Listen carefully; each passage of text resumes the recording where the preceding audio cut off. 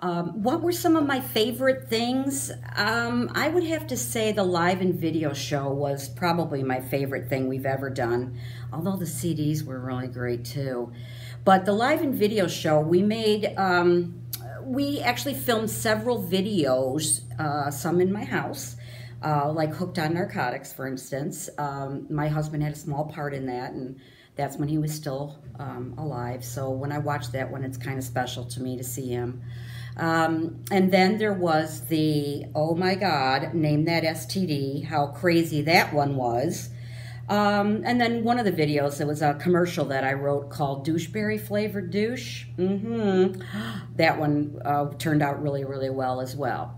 Also, Doris Schlockman is my character that I've done stand-up as Doris for 30 years.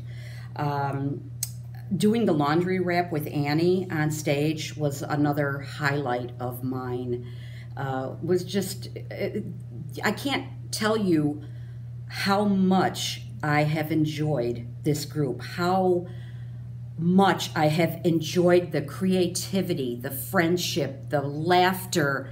It's just been amazing, and I hope that we can continue to still be creative and still do some live shows, video shows, I'm hoping.